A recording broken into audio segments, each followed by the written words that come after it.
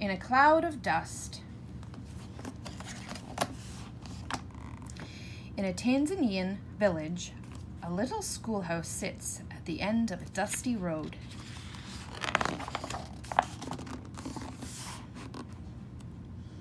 During lunch break, Anna works inside. There will be no daylight for schoolwork by the time she reaches home.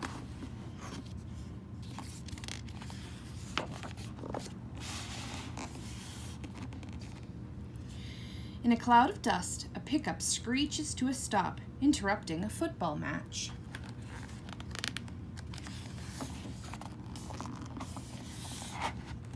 From the doorway, her teacher calls, "Anna, come outside."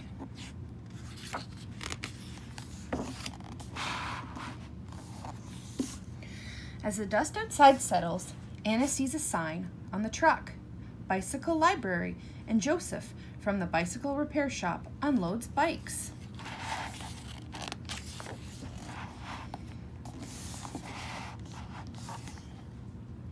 Irene spies the perfect bike. Mohammed digs a bike from the pile, and Farda uncovers one just right for her.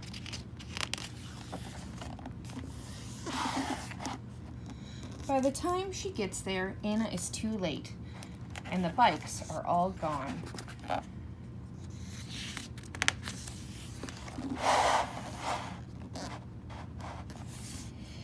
Anna is disappointed, but she is excited to help her friends. Anna teaches Leela to balance. She directs Samuel around obstacles. Left, right, stop!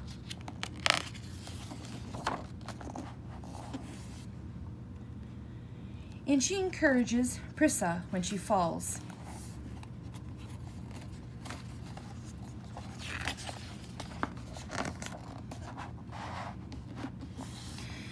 After school, Anna's journey home takes much less time. Anna runs beside Farda. She bumpity bumps with Samuel. She helps Lena. She twists turns with Irene. Down the hill, Mohammed brakes at his stop.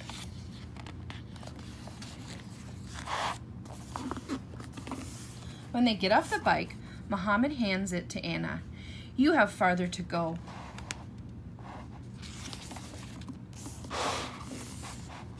Anna calls, "I'll pick you up tomorrow." Past the golden wheat, over the pothole-filled trail, and down a narrow path toward home, Anna picks up her own cloud of dust.